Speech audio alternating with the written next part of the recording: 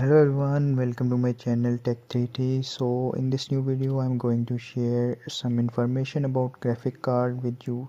So please subscribe to my channel, and if you have any question then comment below and I will try my best to answer your question. So let's start the video. A graphic card looks like a smaller version of computer motherboard. It is printed circuit board that has a processor, RAM and other components. A graphics card is sometimes commonly referred as a graphics processing unit or GPU, but in reality the GPU is just a component. So in fact GPU common in two major forms: an integrated GPU and a discrete GPU. So an integrated GPU is built into the motherboard and cannot be upgraded or replaced. You will find this in laptop and inexpensive desktop PCs. The graphics typically have modest performance and don't perform well for tasks like games or professional graphic production. So second one is discrete GPU.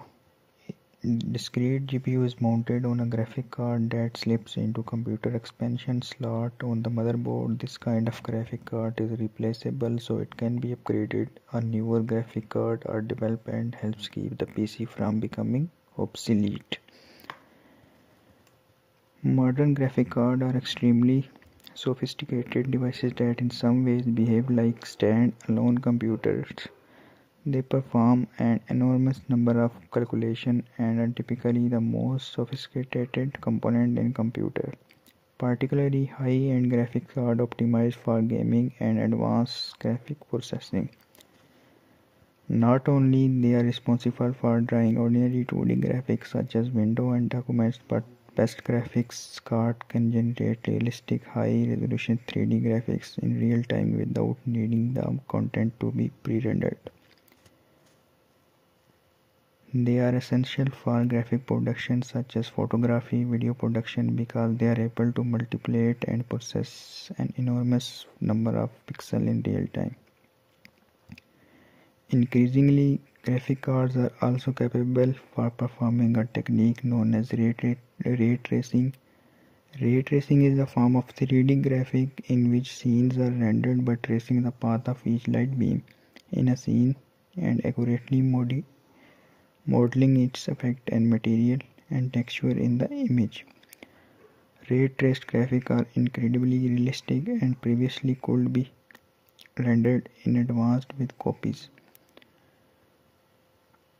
As graphic cards with ray tracing capabilities continue to drop in price, video games will increasingly rely on ray traced graphics to deliver cinema quality visual rendered in real time.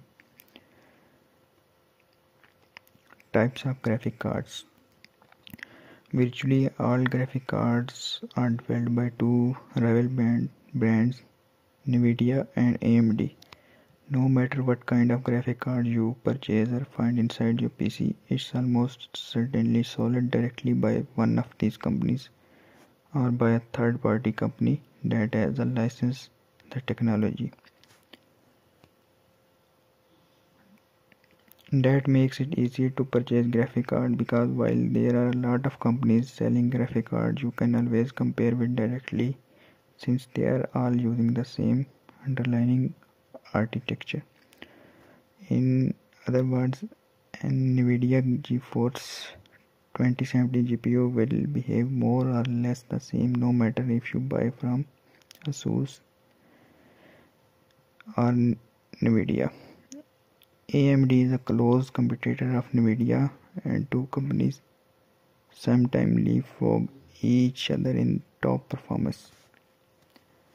But as general rule, the best AMD card offers similar performance to the best NVIDIA cards. So application of graphic cards. Graphic professionals rely on high-end graphic card as well these days. Photo, video and graphic production applications rely on a graphic card, not the computer. GPU perform advanced image processing including computational photography, which uses artificial intelligence and computer processor to achieve results that previously could only have been done in the lens when photos or videos were taken.